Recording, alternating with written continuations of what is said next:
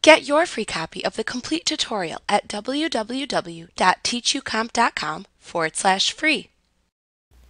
When you want to issue a single paycheck to a single employee, you can enter that paycheck into the payroll entry window. You can also use this window to enter handwritten payroll checks if needed. To open this window, select Tasks from the menu bar and choose the Payroll Entry command.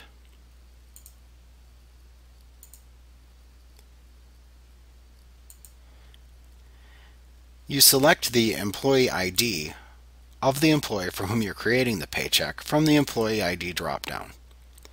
If you plan on printing this check, you would leave the check number field blank, as you will be asked to assign the check number during the printing routine.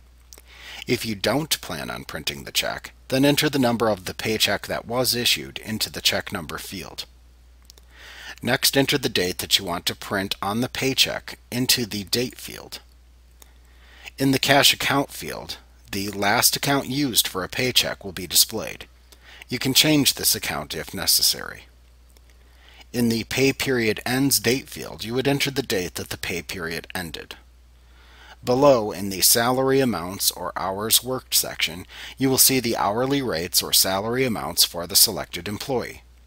You can enter the amount to pay your salaried employees here, or enter the total number of hours worked per pay level type within the Salary or Hours column. You will also see the employee and employer deductions, additions, and contributions appear in the area to the right. You can change the amount within these fields if needed.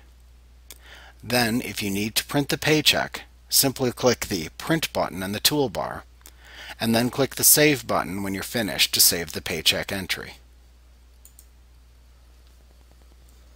Like what you see? Pick up your free copy of the complete tutorial at www.teachucomp.com/free.